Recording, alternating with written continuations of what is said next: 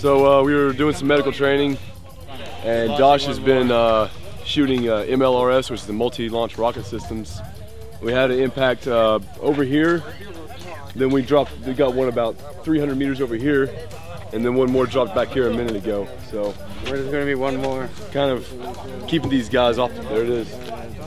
Keeping these guys out a little bit, try to keep them safe.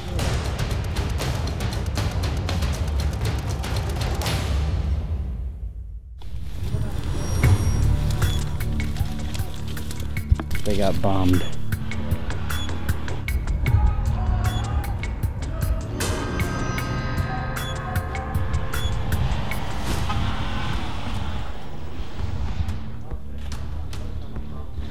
Take a break until this stuff dies down. We'll resume training again.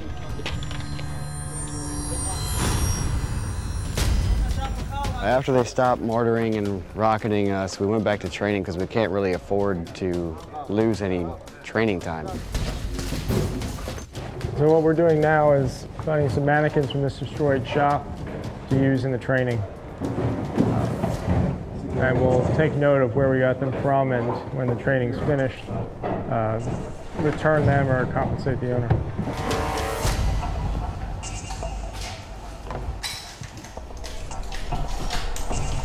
It's very important. We don't need any accidental discharges today. We don't need anybody getting shot today.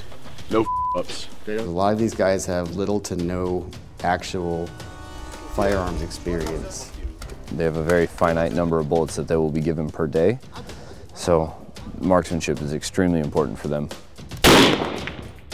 Fire 1 round into your target. Fires at this time. Place your weapons. One round! One round! Wait. They're making progress. It's a long day. Fire. He hit it. The Syrians, they want to fight. They want to learn how to fight. They don't really feel like just sitting behind a berm and waiting for ISIS to come at them. They want to take the fight to them. There are no other groups that are working with the Christian militias that we work with. You know, liberty is a universal right. I want SOLI to be able to change the course of history.